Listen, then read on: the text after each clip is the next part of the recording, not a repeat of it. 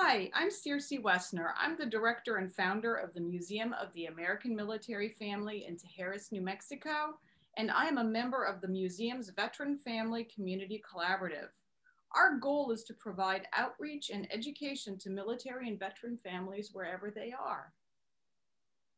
We do that through programming virtually like this one and also at the museum. Today's guest is Nguyen Park, who is a physician assistant and a nutrition outreach fellow with the PA Foundation. Over the next month, she and other nutrition outreach fellows are going to be presenting interesting and relevant programs to you via our VFCC. Welcome, Nguyen. Hi, Circe. Thank you so much for inviting me to join you. Hello, everyone. My name is Nguyen, as Circe said, and I'm a PA who works with patients who have kidney disease. I actually really love talking about healthy aging because all of us are aging and every day, obviously, and it's an important topic to cover with everyone. One of my grandmothers lived to be 100, the other one lived to be 92. And so I wanted to share what I know to keep us all living healthy and longer, but in a healthy way. So let's get started. As I figure out how to advance the slides. Well, I think this is a very interesting topic. We all want to live better, healthier lives. Oh, absolutely. And if I can help people to do that, that's my goal in life. Okay, so let's start with aging in the United States. So by 2020, which is already passed, obviously, 1 in 6 of the citizens in the United States will be older than 65. By 2030, 25% of us will be greater than 65. And what goes along, unfortunately, with getting older sometimes are the problems that you see below or here: high blood pressure, arthritis, heart disease, diabetes, and cancer. I'm sorry, go ahead. What did you say? I said it's really frightening. 71% of us are going to get high blood pressure. Wow. Yeah, that's a little scary. I mean, the nice thing is that adults who reach the age of 65 are usually estimated to live at least another 19 years, which sounds pretty good. But actually, compared to other developed countries, this is less than in comparison in regards to the United States. So anyway, so let's talk about these conditions. If you have one of these conditions, I can't see you, but you could raise your hand. And then if you have just one of these conditions, put your hand down. So we know that not everybody who ages has all of these same health conditions. These are just risks. And okay, not everybody can put their hands down. We know that heart disease is the leading cause of death in America. And we know that there's actually a lot that we can do to help prevent that. And so that's part of what we're going to be talking about today. Okay, so everybody ages, as I said, but not everybody ages at the same rate. So there's this whole spectrum of where people are in their age or in their health as they age. And there are a lot of factors that play into it. Genetics, people may have different comorbid conditions, different health behaviors, but we know that even genetics can be sidetracked. So in our next picture, take a look at these women. So these are actually identical twins. And as we said before, genetics, health behaviors, and environmental exposures. I think you can guess which one of them was a smoker and which one of them was also a sun lover. And so some of their health behaviors and lifestyles contributed, because with genetics, we know that identical twins should have the same genetics when they start out. And so there are a lot of positive things that we can do in terms of our behaviors to help us with healthy aging and versus unhealthy aging. Okay, so what's the whole point? Now, everybody kind of knows when we're talking about healthy aging, what it means, right? We think everybody has their own definition. So in my definition, I say it allows us to do all the things we want to do as we get older. And of course, if we're lucky, we are all getting older. And it's different for every person, right? So for some people, they might just consider healthy aging meeting basic needs or being autonomous or being able to be mobile. Some people look at healthy aging as being able to develop healthy relationships or being able to contribute to society. It's really determined by your abilities, your own intrinsic abilities, and then the environment that you grew up in. And what can happen when you age? What are some of the things that maybe you've observed, Cersei? Have you seen in people who are aging?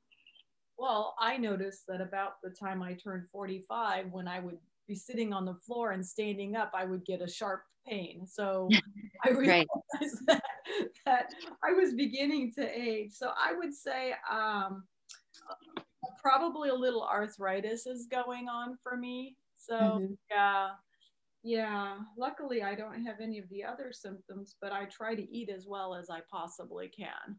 And that's a really good point, but it's true. Some things do catch up to us. And then for people, you and I both were involved with a lot of veterans, and veterans do a lot of activities that can be hard on the body. And so, the wear and tear from all of the activity and all of the strenuous and things that they've been exposed to can definitely cause aging to accelerate beyond what maybe might have been expected. And so that's why it's definitely important for our veteran population and for their families too, who are often under a lot of different stresses.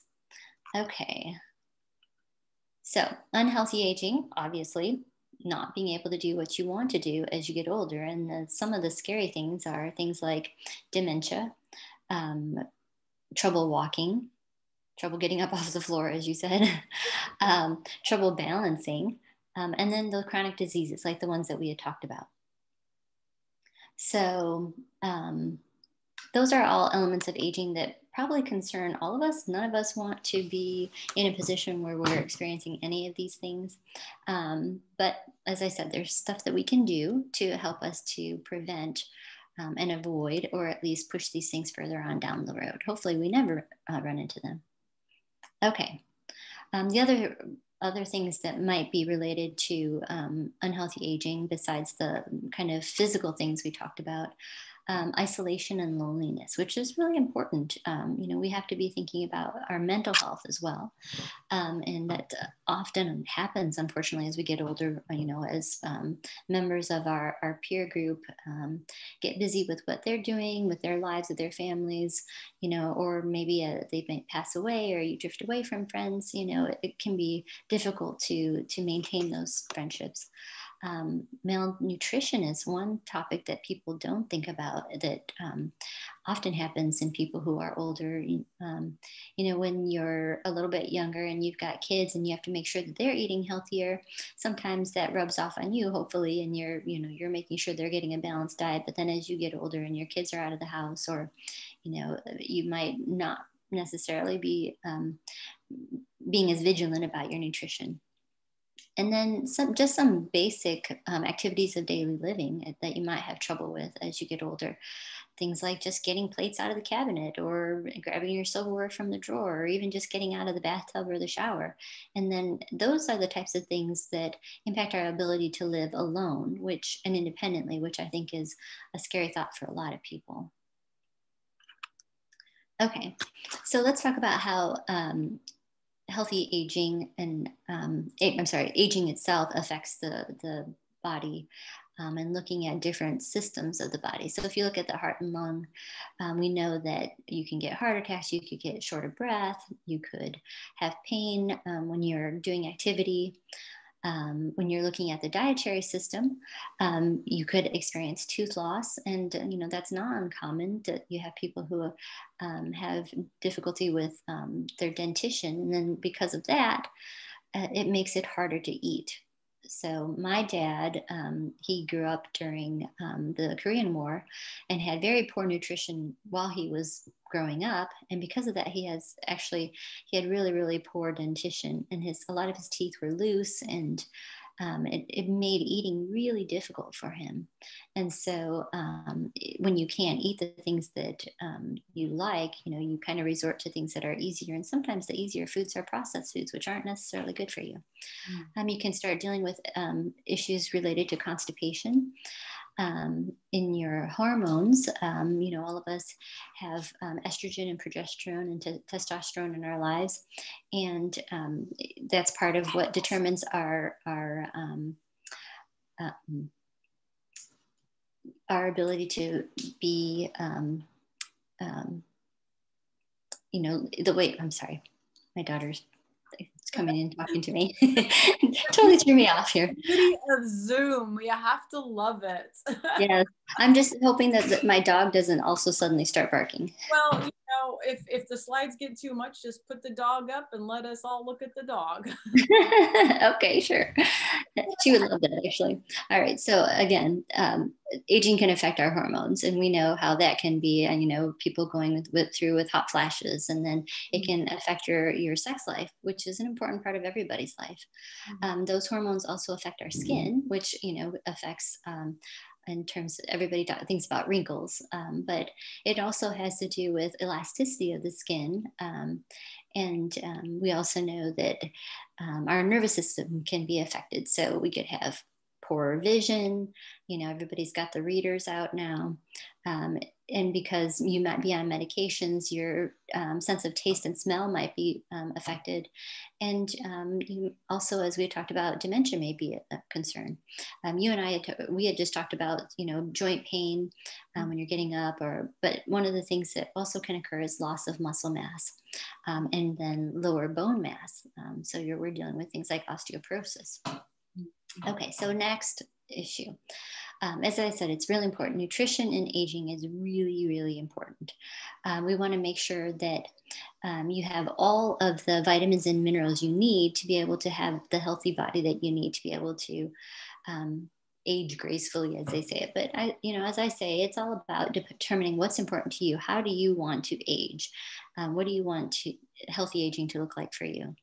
The main thing is you want to prevent chronic disease, right? Because with all of those things come all of the risks of increased mortality.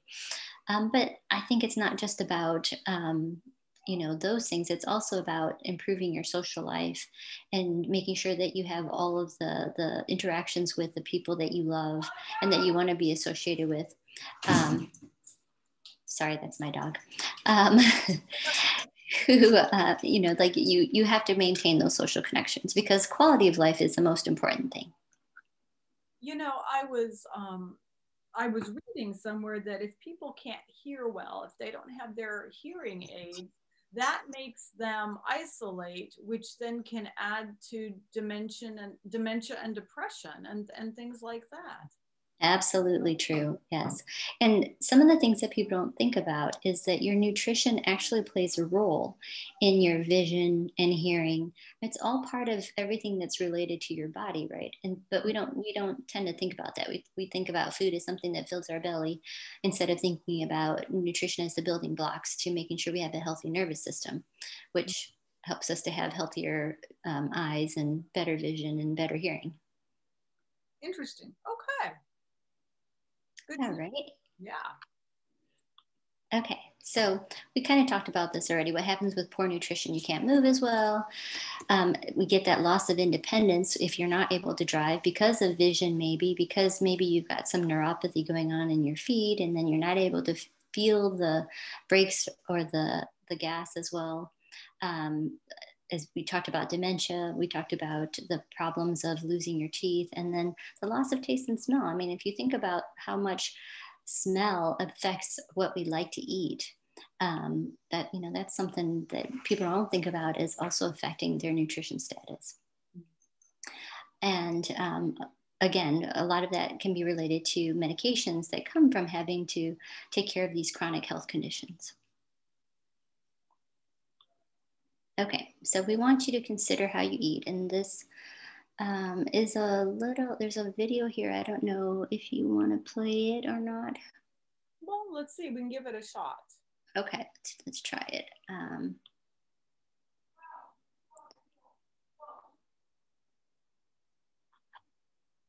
I am not sure. Grammarly does more than catch errors. With Grammarly, you can find really good. There we go. Can you see this? Yeah. Well, I can see that it's a... Nutrition is a big factor in maintaining your good health. Your healthcare provider may ask you to complete a 24-hour dietary recall so they can get a better idea of your eating habits. This may occur in routine diabetes care in preparation for surgery or in maintaining your weight, strength, and energy. You'll be more successful with a diet and lifestyle program if it's created specifically for you based on your usual food preparation and meal or snack schedule. A 24-hour dietary recall begins first thing in the morning and includes everything you eat and drink in a 24-hour period. Yes, everything. You'll get a handout that has 3 columns: time of day, food and drink, and amount. Throughout the 24 hours, write down the time, the specific type of food and drink you consumed, and how it was prepared. Include meals and snacks. Your provider may request that you complete a 3-day dietary recall as well. Repeat the same process, but over 3 days instead of 24 hours. Here's an example of what an accurate dietary journal looks like. If you had eggs, toast, and coffee for breakfast, write 2 fried eggs cooked in 1 tablespoon of olive oil, 1 slice of whole wheat toast with 1 teaspoon of butter, 1 8-ounce cup of coffee with 1 ounce of non-fat creamer. The dietary recall is most helpful when it reflects a typical day. Don't adjust your consumption to make your diet appear more healthy. Your provider is counting on you to be honest and will not judge you for your choices. You're on a journey, and this is the first step. Okay, so let's go back to... Well, we didn't see the thing, but there was good information. I mean, yeah, I would probably totally cheat. You know, oh, I want my doctor to think I'm eating 6 servings of vegetables. You know, right. I don't know about the licorice. That's really funny. Did you know actually real licorice, if you consume a lot of it, it can increase your blood pressure? No, that's the real licorice, the from the root. Wow. Yeah, the black. I think it's the black licorice is one of those things. You have to consume quite a bit of it, but it definitely can affect it.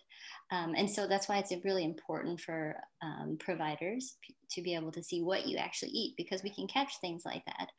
And we can see if there are nutrients that you might be missing. And so these things are what we actually need more of. Now, they did a survey of older adults, and they found that older adults are only meeting about 66% of their dietary needs.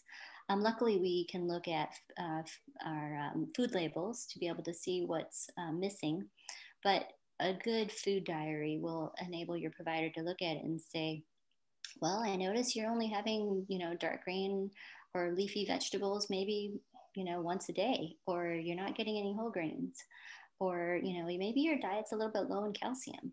So that's really important for us to be looking at, because all of these nutrients are definitely things that we need more in our diet, and for healthy aging, it's really important. Unfortunately, what we need less of is the stuff that probably people think, oh, this tastes better, because we want salt in our diet and fat, and sugar and alcohol, of course, is one of the things that people might be including in their diets.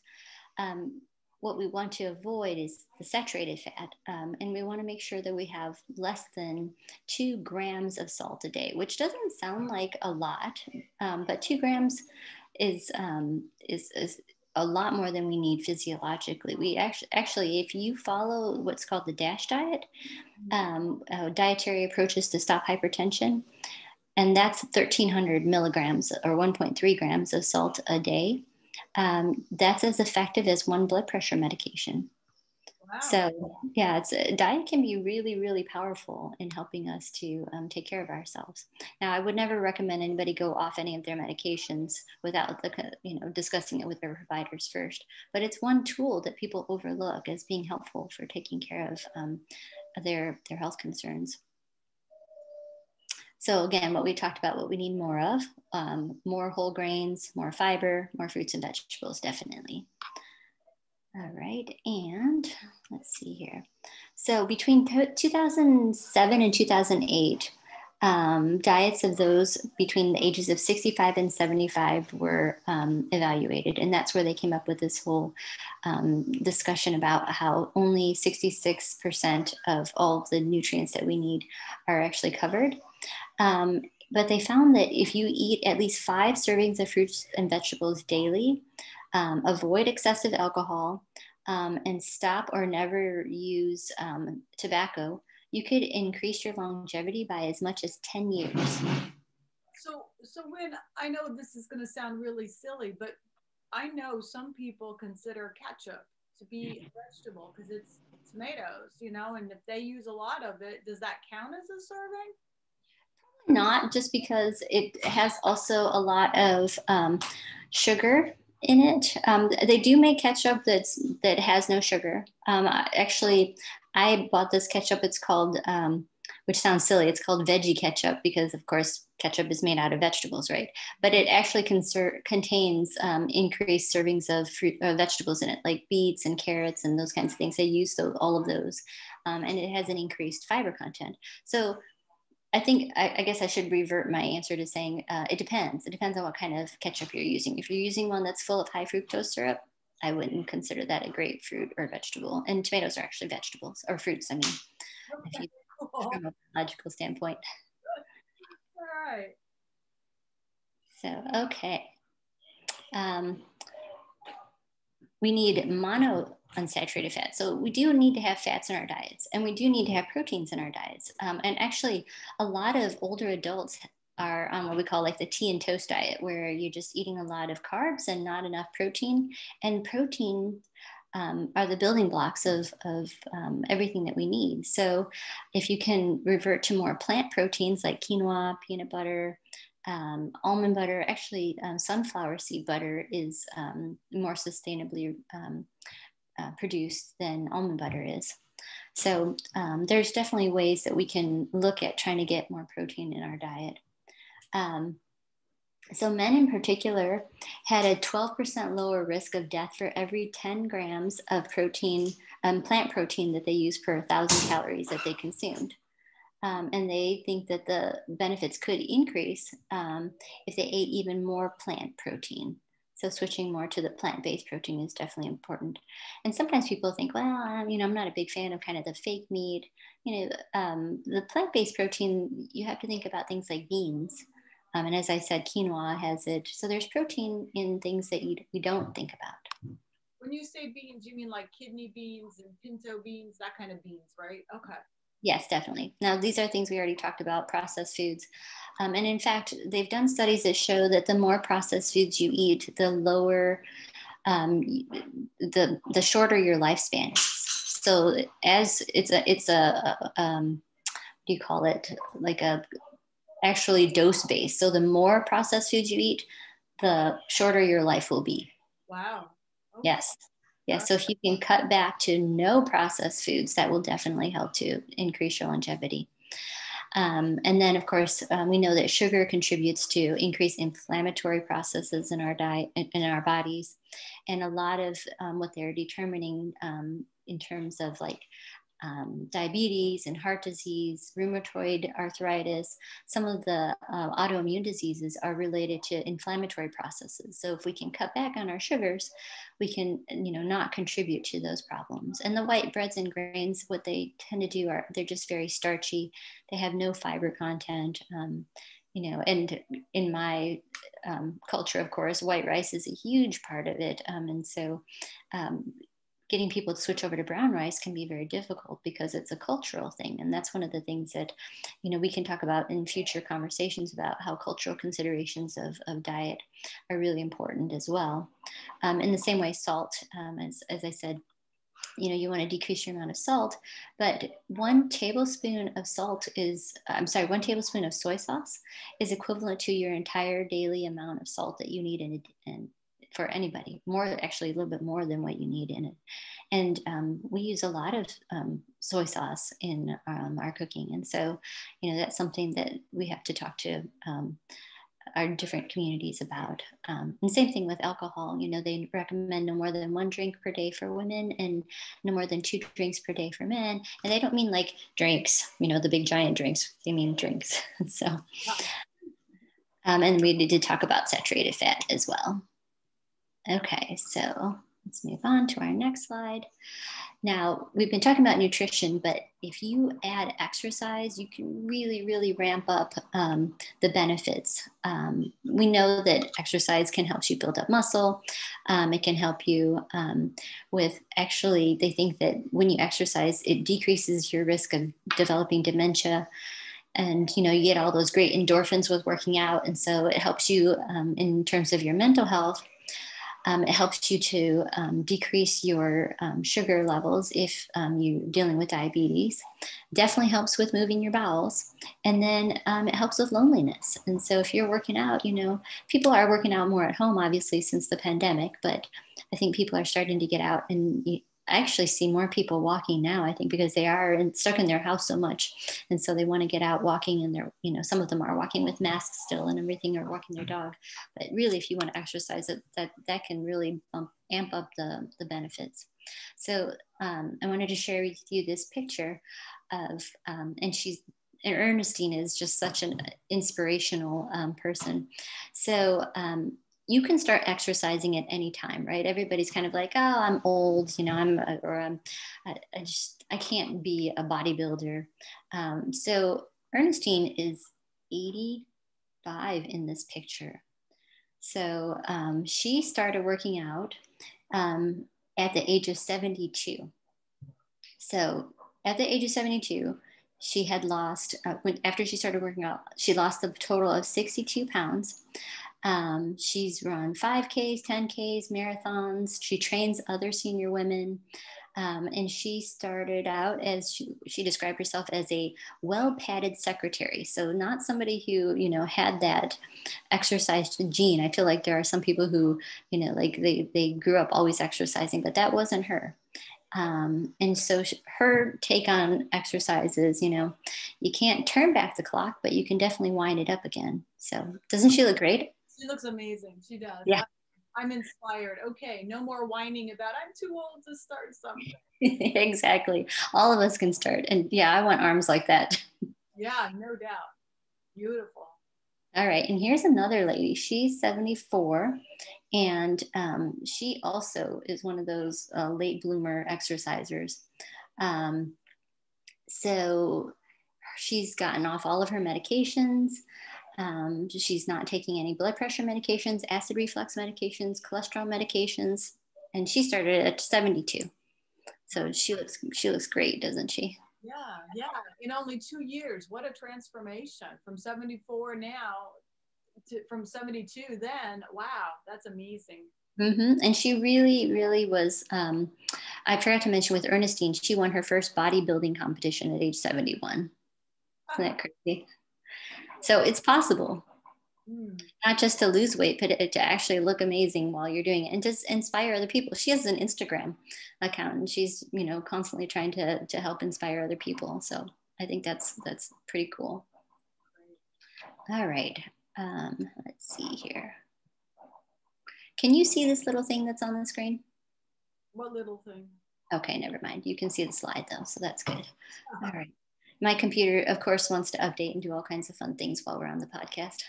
Yeah. Well, that's what happens. That's why, we're loosey-goosey here with the Veteran Family Collaborative, because I'll tell you what, you just have to be pivoting constantly. Oh, that's true. Yeah. Okay, so let's move on to our next slide. So what do we know about the research? So the research shows that if you do 150 minutes a week of moderate intensity exercise or 75 minutes per week of vigorous intensity exercise, this can definitely improve your longevity. If you double the recommendation, you really can get extra benefits in terms of your health, or you do any combination of that. But I think that that can be intimidating for people. And so I always say, start with where you're at. So if you walk to the mailbox and back, do it twice in a day. If you only walk, 5 minutes, see if you can walk 7 minutes. So it's just little steps in terms of what you feel like you can do. I think all of us can say, well, I can do 2 more minutes. 2 more minutes isn't too bad. And so it's all about, what works best for you, as long as you're moving. And that's the main thing, is to get moving and then stay moving, because as we all know, when you stop moving, that's when everything else seems to catch up with you. And it's not the good stuff that's catching up with you, unfortunately. So 150 minutes a week is just basically 20 minutes a day. When you break it down like that, or you say, oh, just walk 7 minutes, it makes it sound like it's achievable. Because sometimes people start these huge projects, they buy all these log books, and then they feel bad because, they didn't achieve this huge amount that they thought they needed to every day. So it's good to have bite-sized pieces to have this happen. Absolutely. And we don't want to set ourselves up for failure when you set the bar that high. So my 15-year-old has a pull-up bar. I'll turn it so you can kind of see it. It's in the doorway there. So he has this pull-up bar, and when he first got it, he said, well, I'm going to do 1 a day. Okay, 1 a day is not bad. And now he's up to 5 each time, five going into the kitchen and then 5 going out. But you don't get there overnight. You don't start off with 10. You start off with 1. That's how all of us do it. Now, from a genetic standpoint, what's interesting is that exercise is also important in terms of the intensity. And so that's why they say moderate intensity or vigorous intensity. And again, you have to work your way up to it. But if you do something that's called interval training, we know that what happens on the molecular level is that the telomeres, which are, now the shorter your telomeres get, the shorter your lifespan can be. That's kind of the way that they've related it. But when you do interval training, you can actually help to lengthen those telomeres. It's pretty amazing. When they did muscle biopsies on people who do interval training. Now, interval training sounds like it's, I guess it's like when people talk about, well, I did CrossFit. And I think, oh, that seems intimidating for some people. Interval training can be as simple as you walk for 1 minute, you jog for, 2 minutes, and then you all out run for 30 seconds.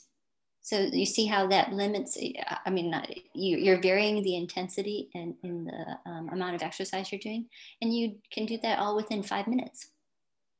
So yeah, so it doesn't take very much. I call it the 3-2-1 method. So, 3 minutes of walking, 2 minutes of jogging, and then maybe 1 minute or 30 seconds of more intense, if you can go up to running, or, even shorter. But that's, like I said, that's only 6 minutes. Wow, cool. Okay, so the other thing that's important that we don't always talk about is strength training. And as we saw with our 2 examples of Ernestine and Jan, the other lady, strength training is really important. And you want to do it at least 2 days a week, because what people don't think about is when you're lifting weights, especially if you're doing free weights, you're strengthening your core muscles. And what's important about those core muscles is that's what prevents you from falling. Now, when people get into trouble, as I said, my grandmother lived to be 100. She walked everywhere. She was strong. She's a tiny little thing. But when she was 99, she fell and she broke her hip. And it was just an accidental, slip and fall type of a thing. But you fall and you break your hip. And within the next year, she went from being this really healthy, vibrant woman to, being stuck in a wheelchair. She developed dementia, and within a year, she was gone. And so, that's not something that we want. We definitely know that when people fall, that it contributes to a decline in health. And so weight training is really important, as I said, strengthening that core, because it not only, as I said, prevents you from falling, but if you fall, it enables you to get up off the floor, right? Because you have to have that core strength. Right. Wow.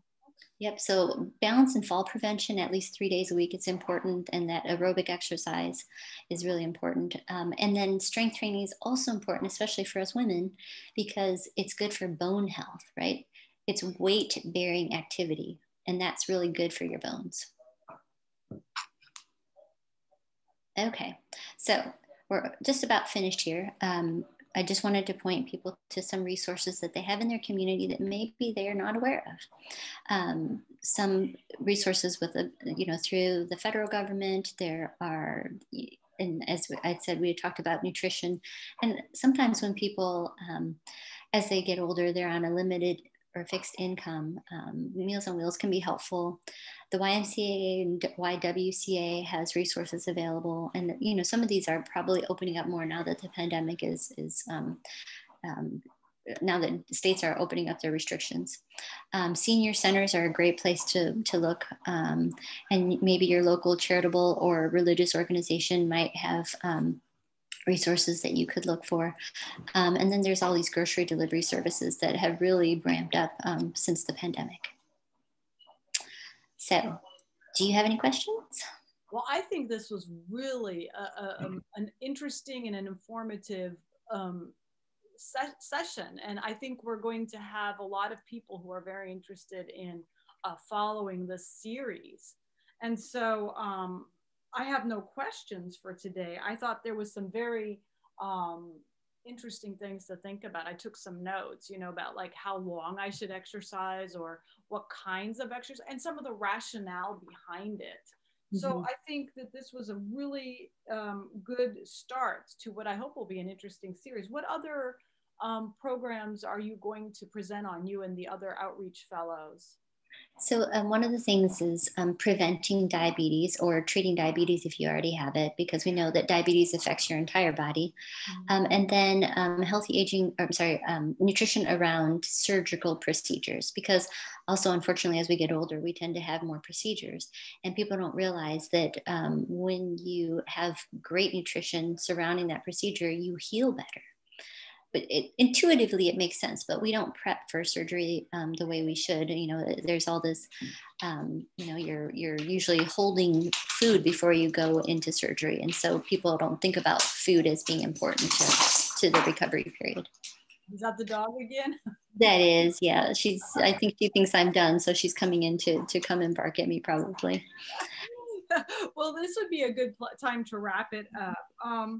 And I wanted to tell our listeners, they know this by now, but our museum's podcasts are supported in part by New Mexico Arts, the New Mexico Humanities Council, the Sandia Area Credit Union, and organizations like Military Brat Seal and Military Brats Registry. And so I am looking forward to a continued conversation about nutrition and aging and anything else you want to help our listeners how they can improve their lives. So I thank you, Nguyen Park, so much for coming on the podcast this morning. And we've got to love Zoom with all of its background noise, but I think it was a fine performance and program anyway. Okay, thank you. I appreciate your understanding. And thank you so much for inviting me. I'm really excited to share more information about diet and exercise. I think people are really interested in it. And I don't know about you, but I love food. So I think it's important to make sure that we're helping people be healthier by eating better food. Yes, me too. All of us love to eat. Thanks, Nguyen. Take care, Circe.